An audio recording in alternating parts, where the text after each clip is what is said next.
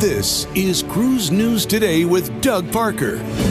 Good morning. Here's your cruise news for, Monday, July 10th. After undergoing repairs and inspections, Princess Cruises' Ruby Princess was given the green light to depart for Alaska on Sunday afternoon. The ship left the port of San Francisco yesterday just before 4 o'clock local time, bound for Ketchikan. The ship had been docked in San Francisco at Pier 27 following a collision with the dock early Thursday morning. It was since being repaired and waiting for that Coast Guard sign-off. The originally scheduled 10-day sailing has been shortened to a 7-day cruise, expected to return to San Francisco Sunday, July 16th.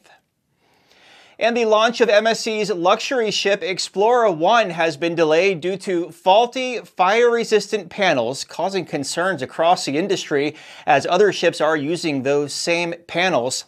Now, the supplier Parrock lost safety certification for one type of fire panels and later notified the shipbuilder Fincantieri that a second type had also lost its certification.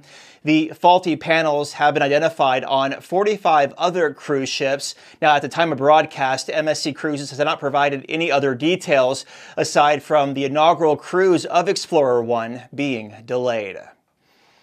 And speaking of fire, a fire broke out aboard Marella Cruises Marella Discovery while sailing in the Caribbean between Amber Cove and Grand Turk, canceling its current cruise and the next one. Now, the fire was contained to just one engine room and was promptly extinguished, causing no injuries to passengers or crew. The vessel returned to Amber Cove for damage assessment and essential inspections. Marella is currently waiting for a class-approved surveyor to reinstate the firefighting system before it can embark guests again. The company is working on getting guests back to the UK. And cruise line stocks were up on Friday. Carnival Corporation up 1%, 19.04. Royal Caribbean up 0.25%, 102.01. And Norwegian up 1%, 21.89. Breaking news and industry coverage at cruiseradio.net. I'm Doug Parker with Cruise News Today.